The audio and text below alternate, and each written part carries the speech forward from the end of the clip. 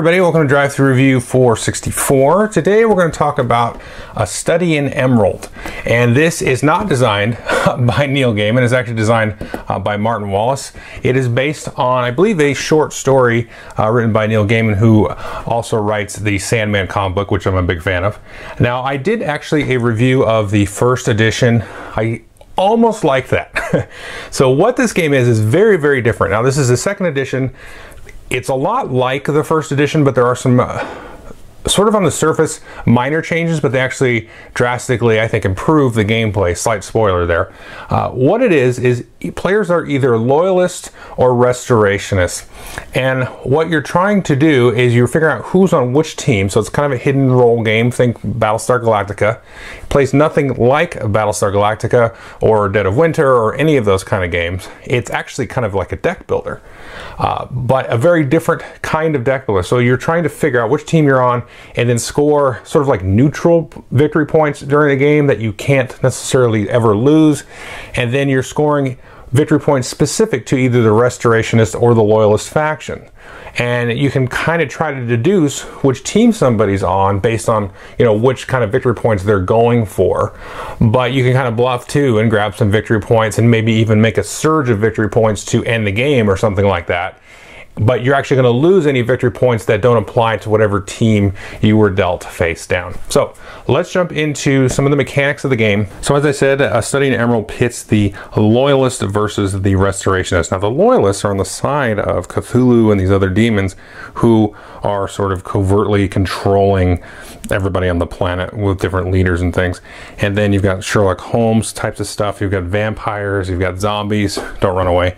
And those are the good guys. The restorationists are trying to sort of uncover and reveal the different demonic forces that are in play there and also slay them if they can. Here we've got Nug and Yeb, for example, and they started in Vienna. So what the game is a deck building game, and those are the mechanics it uses. Players will be dealt these different identity cards. So players will get pieces in their color. They'll have these little agent tokens like so, and then you get these influence cubes that you'll be putting out on the board as well. And then everybody has a starting deck in their color. You'll take and shuffle these up. You get 5 cards.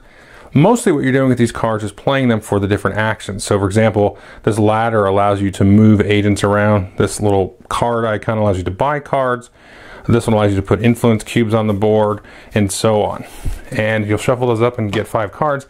You also, as you can see, get these different secret role cards. And you'll put your 3 sanity tokens on there. And you'll look at this, and you could be a loyalist, or in the case of the yellow player, you could be a restorationist. And when these cards are revealed, a couple of things might happen. If it's a restorationist, then the game is going to end. If it are a loyalist, then you're going to put agents out on the board, up to 3 agents. I'll explain what the agents do. And so there's a variety of things that will make you lose sanity here. And then once you lose all 3, then you have to reveal. Now there are also a stack of cards that you're going to shuffle up. And you're going to put a certain number of these out into each of the cities. You can see here's London and there's Paris and so on. You're going to put a certain number of those face down based on the number of players. And then you're going to shuffle these in with, you can see here is a city card. This is Vienna, so you can see here's the Vienna spot there. Each of these has a city card which you can get and buy, and they're going to be worth victory points at the end of the game. And you can see this victory point here is sort of black or gray. These are neutral victory points like I talked about before. These you won't lose. Now each of these cities also has a creature, and if you always have the top card face up for any of the cities. And if you ever reveal the creature in that city, you'll put that here underneath the city, and this is now available to be attacked or assassinated. But there's going to be a bunch of other random cards here. For example, you have here Mr. Recluse, and he has a lot of cool special abilities. When you buy him, you actually can put an agent into whatever city he was in, and he's worth 2 restorationist points at the end of the game. So if you acquire this card and you are a loyalist, nobody knows any better, so you still take the 2 points on the victory point track up there. But at the end of the game, when it's revealed, then you'll lose those 2 points. You won't actually keep those. But it's kind of a way of bluffing. And you might still buy this card because, like I said, he puts an agent out onto the board, which isn't the easiest thing to do all the time. And he gives you a bunch of different options to play on your turn.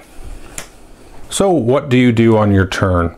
You get 2 actions on your turn, and typically that's playing cards out of your hand of a certain symbol. So if I wanted to, for example, put a bunch of influence on the board, and these 5 cards here were my hand, I could play all 3 of these, and this allowed me to put 3 influence into a single city. So I'll go ahead and put some influence out here on Berlin. Now you will only have 5 influence to start the game available to you. You will have some here in this kind of limbo area. You will have to actually retrieve influence, and as you sort of capture cards, whenever you capture a card, your influence will go to there and you'll have to retrieve it. Kind of makes it a 2-step process.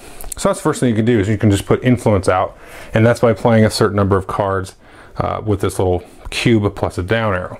Now you have other cards, like I said, that can allow you to retrieve influence, and that is this guy here. This guy is also an assassin, but if you play multiple symbols of this, then you can pull cubes off actually anywhere on the board, and if I discard multiples of these, I can take them back into my general supply. Now the next thing you can do is you can actually buy one of the cards face up on the board. Now if you have the most cubes in the city, so I have the most cubes here in Berlin, then the first action that I can do would be to buy the card. However, if it's my now turn as red and yellow and red here are tied, you can see we each have 3 cubes. I, as the red player, could not put out another cube and then buy. You've got to have the most at the start of your turn. So let's say in this case I did. Then I can play a number of cards with this sort of card buy symbol there, and I can execute that many purchases. So if I was kind of winning influence in 2 cities, I could play 2 of these cards here with the buy action, and then you just take the top card off the deck and add it into your discard pile. And as I said before, if you buy somebody that has this little symbol there, then you get to put an agent out onto the board. Now I should say, when you check to see who has the most pieces at the start of your turn, you actually check the number of pieces. So if it was this case here, let's say I had these 2 pieces, as long as one of them is influence, as long as I have the most pieces, I can buy. So it doesn't always have to be influence. The agents will actually help you buy as well, but you just need to have at least 1 cube. Now as I said, you can also play cards here with this ladder, and these allow you to move agents, and you can play multiple. So if I played 2 cards with this ladder symbol like so, then I could move up to 2 agents, and you can just move them anywhere you want on the board, help you get control. The agents are going to be used to assassinate these monsters as well as other players. But before I talk about that, let's talk about moving these influence tracks. You can see here's the Loyalist track and the Restorationist track. Now another option on my turn is I could play cards with these little arrows here, and so maybe me as a Restorationist player, I might play both of these. I can move the Restorationist track a total of 3, but there's nothing stopping you from mixing that. If I had some green arrows and pink arrows, I could play them both. So if I had each that gave me 2, I can move them both up 2, and that'll just keep people guessing. Now as you move this up, so let's say green gets moved up 2, there's now a difference of 2 between the 2 factions. So everybody's going to get that difference. So everybody at this point would get 2 victory points. Immediately upon that moving, you'll go ahead here and move up the track, 2 victory points for everybody. You say, well, that's silly. Why would you do that? Well, one of the endgame triggers is players hitting a certain number of points. So there is a possibility here that even if you're the Restorationist, you might feel like you've got a good lead and you'll give everybody points just to trigger that end game. Now, you might lose these points based on how you reveal, but that's definitely a possibility in terms of strategic option. But as the game moves along, so let's say we go up 2 more, and then everybody will go up here. So now everybody's got sort of a total of 4, and then let's say pink catches up and gets within 1. So the difference there is now it's gone from 4 down to 1, so everybody actually will lose 3. So you got to keep track of that as you play, basically the difference, and then adjust that everybody based on however that moves. Now the last thing to talk about is assassination. So here we have a card that allows us to assassinate. That's the A. And the thing to keep in mind here is whenever you play a card that triggers an assassination, this card will actually go out of the game. You still keep it, but it gets removed from your deck. So you can just go ahead and put it over here, maybe kind of like under your identity card or something like that. But you just put it to the side and you can't use it again. There are actually some cards, let's find one here. This one is a 1-use action. So this is similar. When you play this for its action, it's removed from your deck. However, you'll still get the victory points for the card, you know, at the end of the game, possibly. At least if you, in this case, if you're a loyalist, you'll still retain that. So let's take a look here first at assassinating these monsters. So this guy here has a strength of 5. You can see that. And for every agent that we have in this spot, let's say we had, for some reason, 4 total agents in this zone, that gives us sort of 4 strength or 4 bomb points to kill this guy. Now we have to play the assassin card to trigger it. And you can see the assassin card actually has a bomb. But when you play a card, you only get to use it for one of its symbols. So you can't play assassin, you know, and then take back a cube. We've got to choose one of these. So in this case, we're playing for assassin. We don't get to use the bomb symbol. So we've got 4. We need another one. Well, maybe in our hand we have this other card here that provides us our last bomb symbol. Or maybe we had this guy here. He provides another bomb symbol. So once you total 5, then you're going to take and kill this guy and put it next to you. You're going to score the victory points. And if you are a restorationist, of course, you'll get to keep those victory points at the end of the game. You might be saying to yourself, why would I ever get victory points that I would lose? And you would do that because you might actually be preventing somebody else from keeping those victory points. And that is sometimes worth it based on how tight the game may or may not be. So the other thing you'll do is anytime you get a card or kill a card that has this symbol on it, you're going to roll the sanity die. And it's this die here, and only 2 sides are blank, so you'll roll that. And if you roll this symbol here, then you'll take a sanity disc off of your identity. Now the last thing you might do is actually try to assassinate another agent. So in this case, when you're looking at the strength to kill the agent, you always look at the strength of the city. So in this case, we need 4. So in this case, we have enough agents of our own to assassinate this person. However, in the case of assassination, I forgot to mention, you do need to have the most pieces. You don't have to have agents because agents, remember, they just count as bomb points. You could play all the bomb points from your hand, but you do need the most pieces there. And likely you will need some agents to do it anyway. But you do need the agents to trigger an assassination. So if you kill this guy, if you played a card that has this symbol here, then you actually get to take that agent off the board and put it on your card. If you play an assassin that doesn't have that little symbol at the bottom, they just get their agent back. But if you do this, you get to get your 3 points, and then you'll retain that if you're the loyalist. So the loyalists are trying to kill other agents. And I should say, you keep that if the agent itself, if the yellow player, for this example, reveals themselves and they're a restorationist, if they're a loyalist, you still don't get the points. So as the loyalist, you're trying to kill the restorationist. So you're trying to get these people that are trying to, you know, subvert your demonic rule here. As the restorationist, you're trying to go and kill the creatures. So these are the kind of the 2 assassination targets. However, that doesn't mean you don't have to not kill the other side. You might kill somebody's agent just to get them out of the way because, you know, they're annoying you, and one of the triggers for revealing a player's identity is actually killing their last agent. If you remove their last agent from the board, everybody starts with 2 on the board. You place it out at the beginning. But then they immediately just reveal their identity. So you might just kill him for that. And in this case, he's probably going to be, hopefully if you're smart about it, a restorationist. And if you do that, then the game is going to end. So you can do that at an opportune time to, you know, you can also deplete their agents off the board because it is part of getting majority. It allows them less flexibility. So I just don't want people to focus too much on like, oh, I have to kill these and I have to kill these. There is some sort of conniving and, you know, manipulation and stuff like that, and who you kill and which cards you buy and everything. So everybody's going to be playing their turn, 2 actions per turn. The game's going to end in a couple different ways. If you ever reveal a restorationist, and that will end the game. If one or both of these at the end of a turn there is at 10, that will end the game. And then based on player count, this is upside down, but in a 2-player game, if somebody hits 28 points, that'll be the end of the game. Now, the way you score, like I said, you have your kind of neutral victory points that you'll get in the game. These are kind of the safer ones. You get these and they stay with you. You'll lose any points, like if I was a loyalist and I killed, you know, one of these monsters, I'd lose that 5 points that I got, and vice versa for the restorationist. And remember, as a loyalist, the person that you killed on these assassin cards has to reveal as a restorationist, or you will lose those points. And then you take a look at this track here. So let's say we had, I don't know, this was 7 and this was a 10. Now at this point in the game, everybody was sort of quote unquote, they would have 3 victory points. But when you reveal that, the loyalists here are higher up, so only they will retain that difference in victory points. All the restorationists will lose those 3 points. And finally, you're going to look at whoever is on the team that has a player in last place. This is maybe the most interesting part of the game.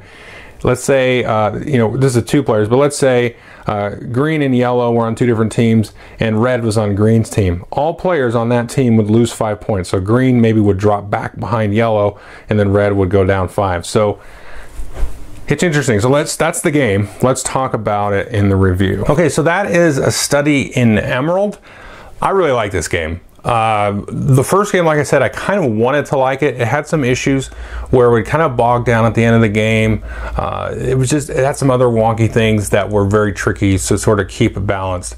I feel like this one has, at least for me, fixed all of those issues.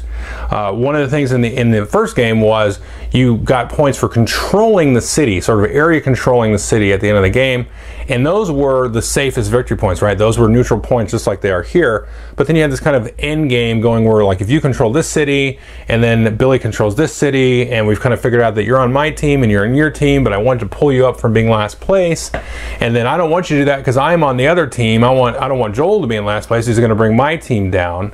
And I believe, if I remember right, in that game, whoever was in last place, nobody on that team could win. It wasn't just like everybody loses 5 points, which is bad enough. I mean, that can make the difference in this game.